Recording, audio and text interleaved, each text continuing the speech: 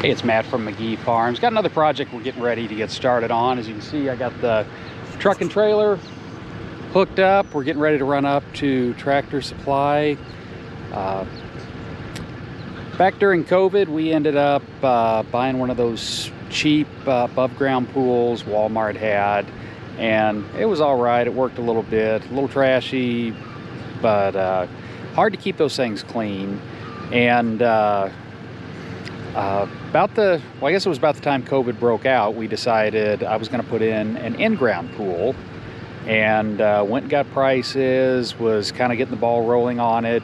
And then when COVID hit, my $26,000 pool became a $60,000 pool.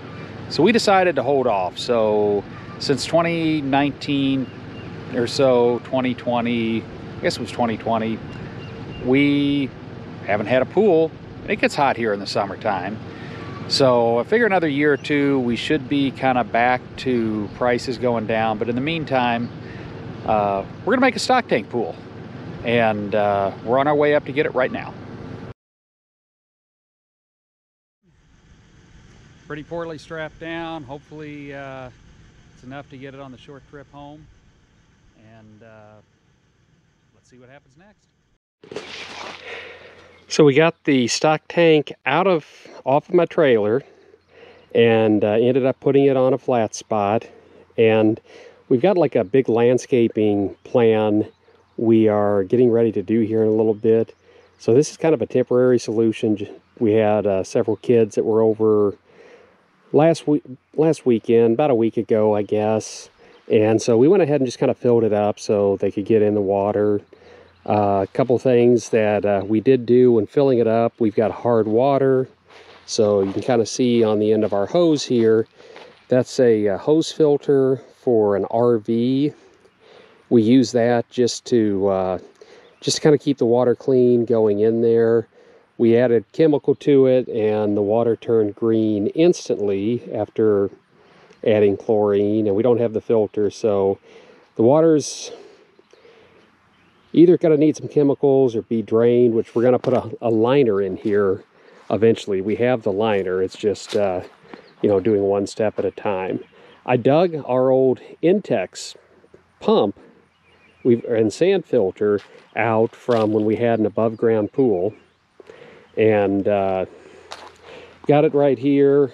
And when I first turned it on, nothing would happen, and I ended up taking these bolts out here, taking this off, and just giving the impeller a little spin, and it fired right up. And we tested out the other night. It worked really good, but we don't have the sand filter in there. So I just, I'm working on the sand filter now. You're going to see that in just a minute here. But like I said, we got this, kind of gave it a test. It's working out. We had a tree that is growing. We needed to trim so we could get kind of mowed underneath it, and it's going to be part of our landscaping. So I got my Saker mini chainsaw out as well. And like I said, just a temporary setup. But now that I have this, we're going to go up and take a little look at what I've done with the sand filter. Okay, so I'm here with the sand filter. I brought it up. The sand that was in there was pretty gross. I took it out. I'm going to see if I can clean it up and see if there's some areas of maybe the yard that I can put it down on. But, you know, it has been sitting. Just want to make sure it's not like, you know, with chemicals or mold, or have mold or something in it. So that's one thing I'm going to check. But, so this had a collar on it that was right here. I just took the collar off, pulled this up. There's a little thing in there. It's like fins that the water goes through, and goes through all the filter. I pulled all the sand out by hand. I've got it in my tractor bucket right now. But instead of replacing the sand, we got these filter balls. And I've been, you know, looking at them, looking at how they work, and they seem pretty promising, so we're going to give it a shot. 1 pound of these replaces 100 pounds of sand, so, you know, this will be a little easier to move around if I have to move it around. And when these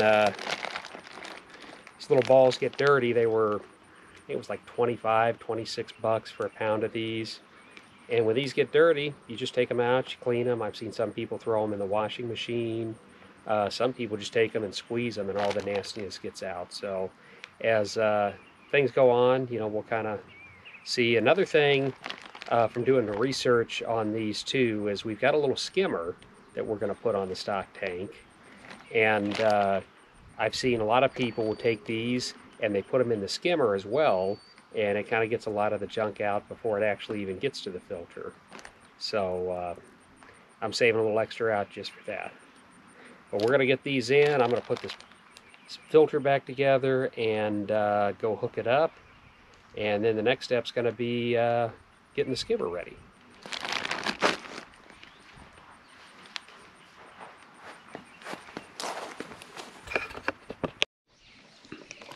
Okay, so I got some of the parts in, and we're getting it a little more put together. Hopefully by tomorrow we should have everything else. I can hook it up and just make sure everything is going to work, but then also the kids can use it until, you know, we get the final place where we're going to put it with the landscaping. And then at that point I think we're probably even going to paint the outside and all, but that's a little ways off. So I got this hose here, I got the little cotton balls in the sand filter, and we're going to see how those work. I'm actually going to fire this up here in just a few minutes. But the hoses I had, they were older, they were kind of leaking, so I got a couple of the new hoses in, which is what I've got running here. The outlet that goes into the pool, I've got a waterfall ordered. That should be in tomorrow, so you should see a video, or you should see that in this video on the next part of it. But the other thing that I've got, and took it to the hose and cleaned it up a little bit. It's gotten a little dirt on it now, but this is from our old above ground pool. This was a skimmer that we had, and I'm basically going to see if I can get it to mount onto the stock tank and use it to kind of help filter stuff. And I've got a few more of the cotton ball things for the sand filter, and I'm going to put those in there too to kind of help filter stuff before it even gets there. So time to start hooking this up, and we're going to give it a test run. Okay, we did hook it up and fire it up. The skimmer needs another connector that I'm going to have to figure out and get.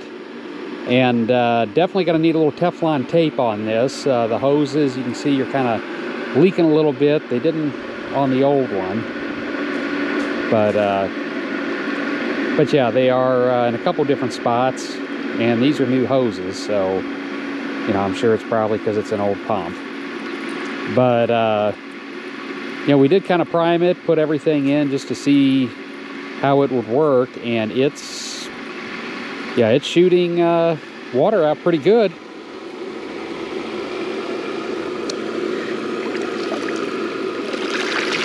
And you can kind of see here. And it's stirring up all the stuff on the bottom now that I need the skimmer to skim and everything to skim out, but that's why we're testing it now before we you know, get it nice or anything. So I'm gonna go ahead and shut it off. Should have some more stuff in for it tomorrow, and I'll be adding to this video then.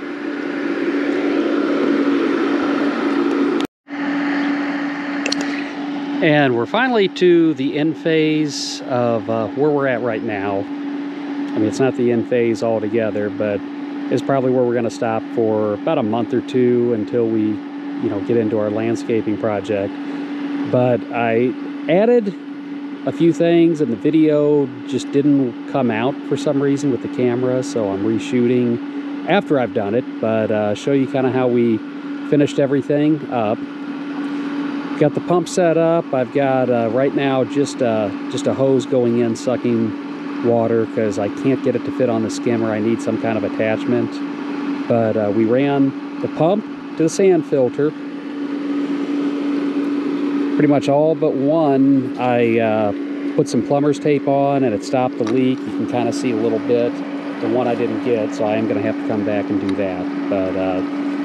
But we came over. I did not want to drill holes into the stock tank because once we put an in-ground pool in. I'm probably going to use this for animals, so I'd really rather not have holes in it.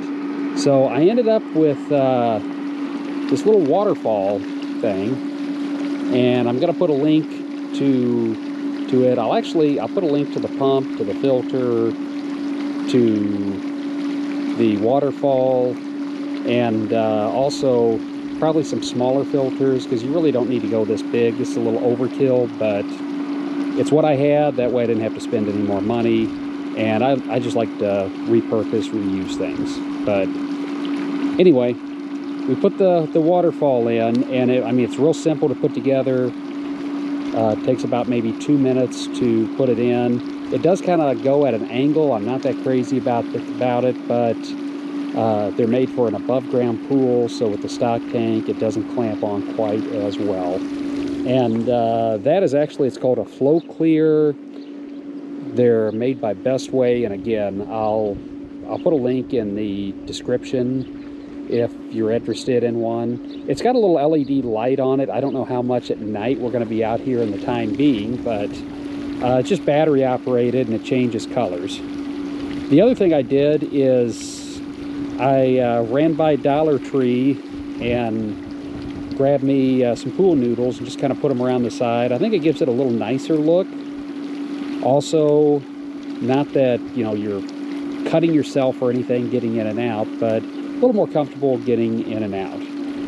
I did, when last night, I added some algae killer to it, not thinking, because the water was a little green, but apparently it wasn't from algae. It was from metal in the water or metal from the stock tank. So it just foamed up and kind of, you know, you can kind of see there's some stuff I got to clean now that looks kind of nasty. The whole thing was covered with about 2 inches of foam right after I turned the pump on from that. And so if that happens to you, well, first of all, if you get algicide, do not get the copper based, get the other type.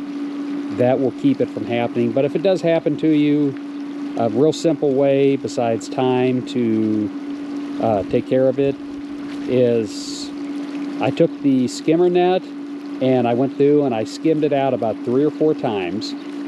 I added a bag of shock to it, and the shock will pretty well get rid of it in about a half hour, at least most of it.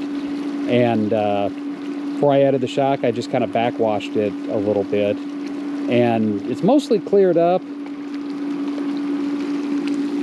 Kind of looks like a little cloudy until it probably does on camera, but when you look at it, it's the color of the stock tank, because it's that color. I mean, you can see the bottom of it. So I don't know, I'm going to be working with the water here and, you know, take some tests, see what I need to do next. But that's kind of where we're at for the time being. Another probably 2 months or so, we've got a big landscape project we're going to start in on. We're putting an outdoor theater in by the house, some concrete pads where we can put the hot tub, and probably move this over there. And that's when we'll do, try to get a little fancy with the landscaping on it, and an outdoor kitchen as well. But that's kind of where we're at now. Doesn't look too bad. I just need to get the weed eater out here, because it's that time of year to where everything stops growing, and then all of a sudden you turn around and you got, you know, little weeds here and there, and it's got to get it out again, or get the weed eater out again. So anyway, it's Matt from McGee Farms.